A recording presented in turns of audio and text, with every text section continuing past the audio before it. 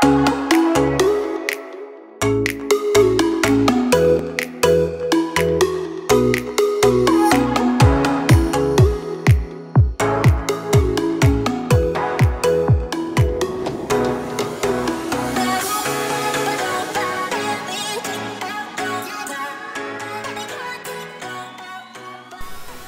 is some of the shots I took out at New Cypress Lake recently. And as you can see with this camera, sometimes you get this reddish glow, which I made the video from, and sometimes you get this black and white. And I want to work on this image right here, so I'm going to open it up in Camera Raw.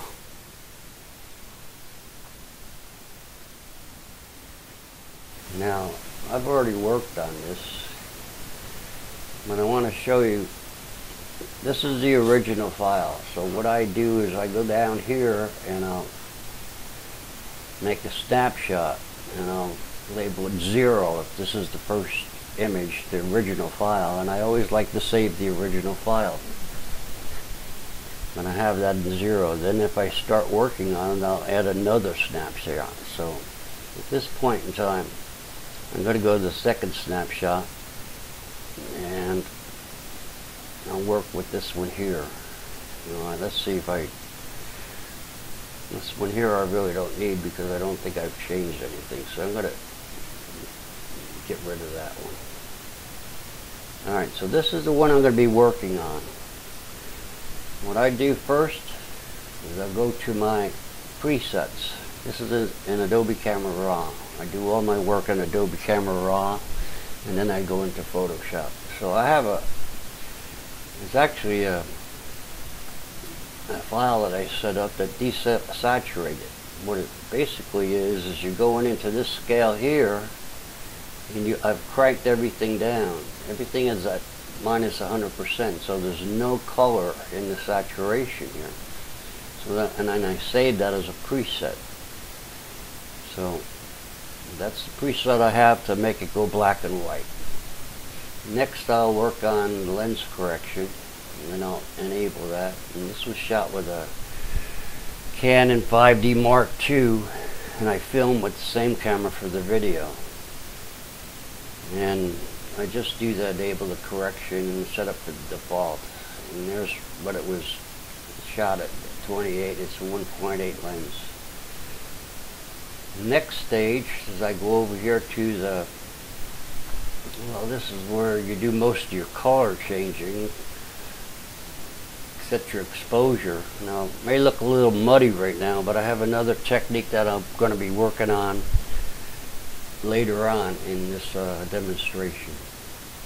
Basically the only thing I do is I may adjust the exposure a little bit, but I go to the clarity and then I increase the clarity, usually about 30% or 30 points.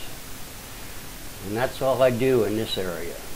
Next thing I'll do is I'll open up the image.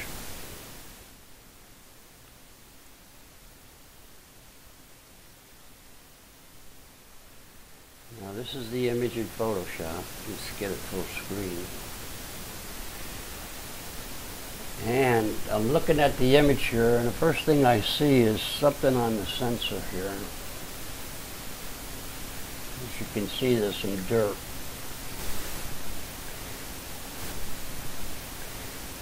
So what I want to do here is I want to get rid of this, and I do it this way. I use this selection tool, circle the spot, and if you push the shift key you can circle as many spots as you see at once. So there's another one there. Now let's see if there's any more. I don't see anything right there. You need to blow up your image so you can see what's going on here. This is something right in here, if you notice. Probably hard to see on the screen, but I can see it when I move it. So I'm going to select that one too. Hit the shift key and select it. Alright, now what I want to do is I want to fill these images, or these dust spots, with content aware. And it'll take care of that right there. You won't see it anymore. So that's my way of cleaning up. And here's another one. So I'm going to select that now.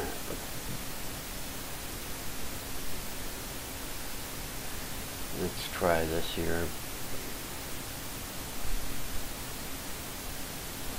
Right there. I didn't get this one quite as good, so get it, fill, content order. And I'll deselect and see if I can see anything. Nope, it's gone. Okay, so now what I want to do is go back to the full screen, and there's a, well, you would call it a script, but this is something I set up as an automation in Photoshop, and it's based on Scott Kelby's 7-step process. He does it for color images, but I use it because I like what it does for these infrared images. And I also don't like color hazes. I like to go straight to black and white. There are people who make it and swap the channels and do all that stuff to make it surreal. I don't want it surreal in that regard. I want it surreal in the image itself, not being affected by the color. So what I'm going to do next here is, so before I do that, I usually go in here and you can go through your noise here in Photoshop, but I have this collection that I got free, and it's just a noise reduction filter.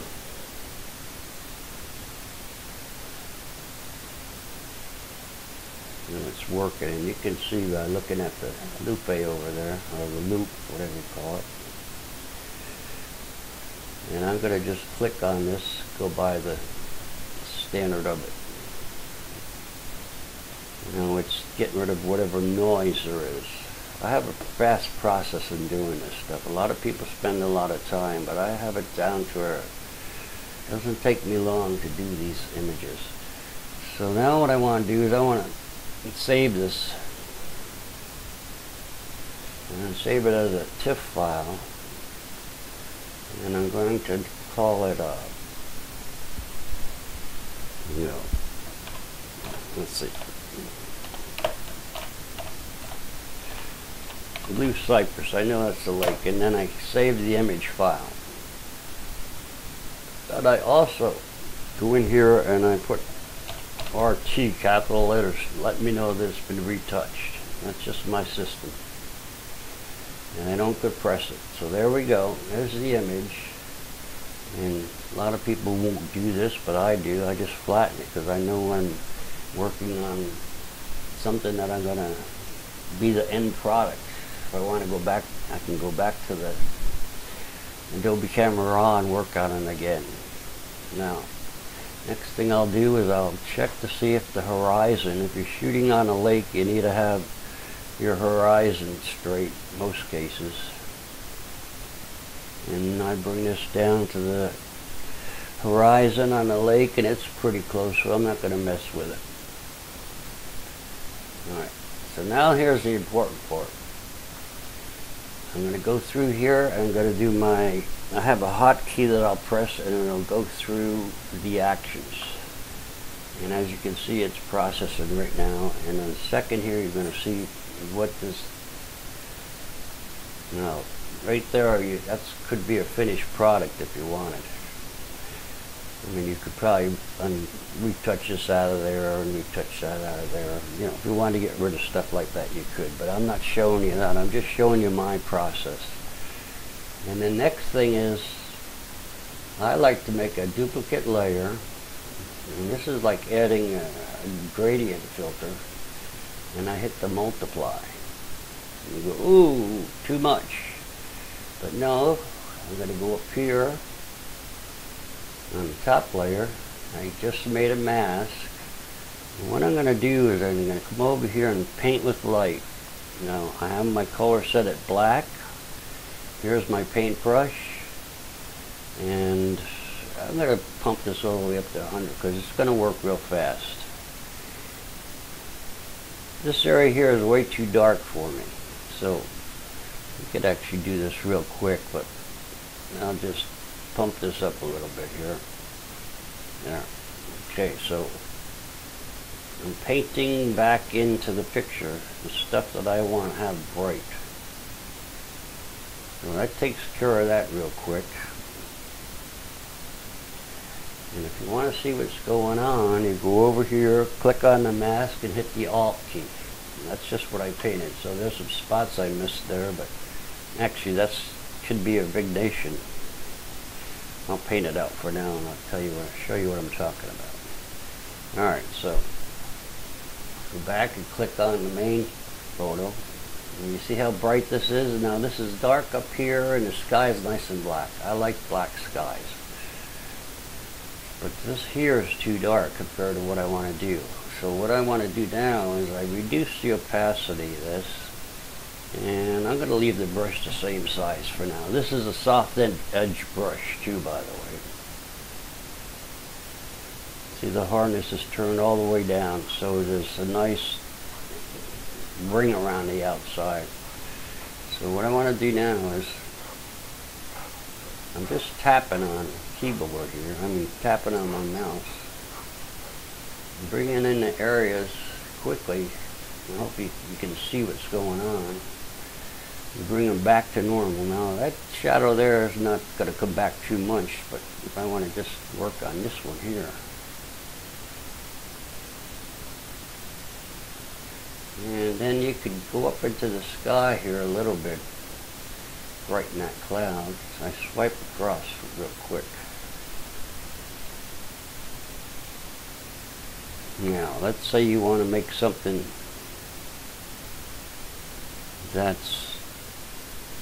you want to darken something. Well, you go to the white, click on the mask, and I'm going to do a vignation over here. Going to be in white. So you're getting darker there, and this may be a little too bright or distracting in the front, so I'll paint across like that. And let's see if there's any other areas that you want to darken. Well, at this point I like what I see. I'm going to show you what it looks like where I painted. And there's your painting. And you can change the flow and change the opacity and work on certain areas, and you can make your brush way smaller if you want it to get really into the minute areas. Let's say over here.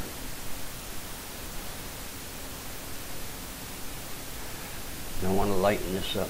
Well, I think it already is as light as it can go. Just to show you, see that there? I'm painting with light. I'm going to back up and undo that. So there you go. That's how quick it is to do infrared photography by converting it into what I do is desaturate it, make it black and white. And infrared, anything that's green that has the sunlight shining on it, it's going to turn white. When skies go blue or go black, if you have nice clouds, they'll stand out real nice. But that's the technique. Now I could get rid of this weed right here, which kind of is distracting and kind of wonder what's going on here. And you could do that by the content aware, but you'd have to flatten this image here first. So I'll flatten it. And I'm going to go over here and content aware of this thing. You can move this around a little bit. And hit fill, content aware. And see what happens. There it goes. And so it's not so distracting. And then just deselect it. And there's little pieces of weeds floating here, but this is just a demonstration to show you how I work on my infrared photography using Camera Raw and then into Photoshop with a script that Scott Kelby showed me how to do years ago. It's basically the 7-step process, and he has a book out on that. So I hope you learned something from this, and thank you for watching.